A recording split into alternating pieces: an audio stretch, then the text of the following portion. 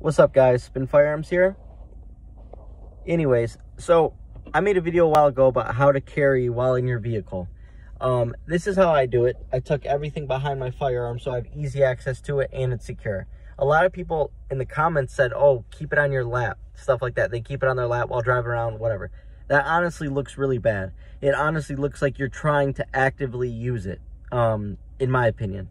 I could be wrong, but, you know, that's what I think. If you get pulled over by a cop and you're trying to take it and move it to your passenger side seat or something like that, even if it's just sitting out like that, it looks bad. Plus, the cop's going to see you reaching and, you know, all that stuff.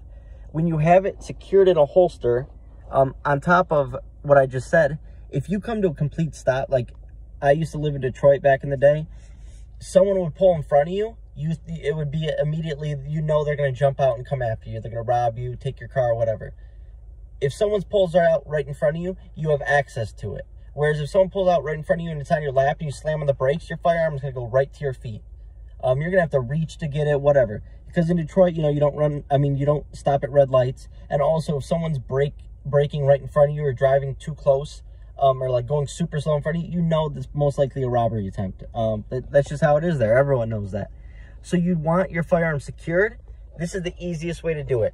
It's out.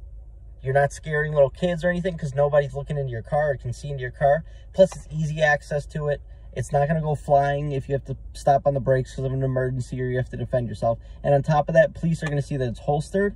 And so it's a real quick, okay, I have a gun on me, blah, blah, blah. Okay, you're good to go. I saw your license. You're fine. That's the best way to carry in the car. Don't make the mistake of driving with it on your lap. Even though there's drop safeties and stuff like that, I don't think the firearm would go off even if you slam on the brakes and stuff. It's more about your own safety and your own ability to get to it if you needed to. But yeah, that's just my take on it. Thanks for watching.